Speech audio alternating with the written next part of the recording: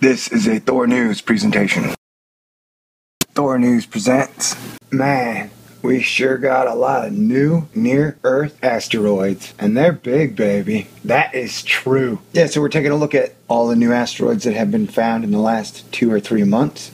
A lot of them are pretty big, massive, large. We've got a lot of new near-Earth, potentially hazardous objects coming between now and November 26th. And the thing about all these is that they've all been found within the last 2 or 3 months, and the majority of them being found in the last 2 weeks. Now, if you look at it, 13 asteroids have been found in the last 2 to 3 months that are bigger than 100 meters. The largest one being 1.3 kilometers. Now, I don't get that. That's Planet X6. It says that it was discovered in 2011, but how it got a 2013 name, I do not know. I just know it's 1.3 kilometers. And so these are just the big ones. That's 13 big ones they didn't find until a little while ago. Like, for example, PN43, it's 450 meters. They found that exactly a month ago. RC32, you guessed it, 250 meters. They found it a week ago. RM43, 630 meters. 630 meters big. That's massive. That is a huge A. I know you want me to say it, but I'm not going to say it, all right? Got it. Thor News, asteroid watch on the march. You know the one big favor Amy Mainzer asked of me? Whoa, I just got an uncontrollable urge to eat a science sandwich. I don't even know what a science sandwich is, but it sounds finger-licking good. Oh, back to the subject at hand. You know the one big favor Amy Mainzer asked of me? And when I say asked of me, I mean asked of everybody, and I just single myself out to feel very special. She said, hey dudes, can you guys watch for asteroids? Help us pick up their patterns, locations, get ideas on how to catch them, block them, destroy them, calm them down, or something like that. I don't know. I'm gonna represent to you, I am crazy, so technically I would not put 100% stock in anything I say. Anyway, what was I talking about? Oh, asteroids. Yeah, they are potentially hazardous. Anyway, okay, so if big ones don't get you excited, how about a little one? RZ53? Yeah, it's only going to pass 0.6 lunar distances from the Earth, and they found it yesterday. And RZ, kind of a hoe. It is following Earth around. Kind of a hoe path. And what? I mean, but it's teeny tiny. It's like 3 meters, man. It's like 9 feet tall, I believe. So, would it destroy a city? I don't know, maybe on a direct impact. Would it kill you? Heck yeah, if it landed right on your head. But the chances of that happening are probably pretty low. Alright, we're going to start with my favorite, 2013 Ho. I think they named her that because she almost shares the same orbit with Earth. Like, if you look at that, man, that thing's crazy nuts, right?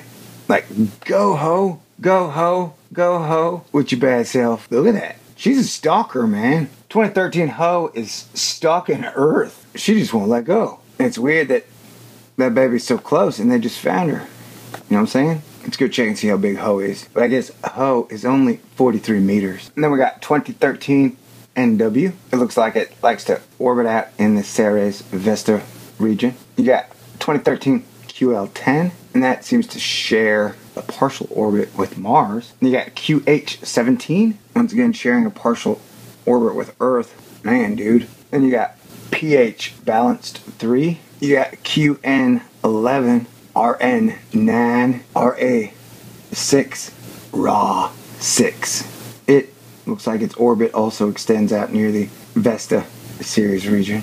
And you got RU9. RU9, dude. What are you, 9? That's my new comeback. What are you, 9? And then you got this goofy Broom 21. I'm sorry, RM21.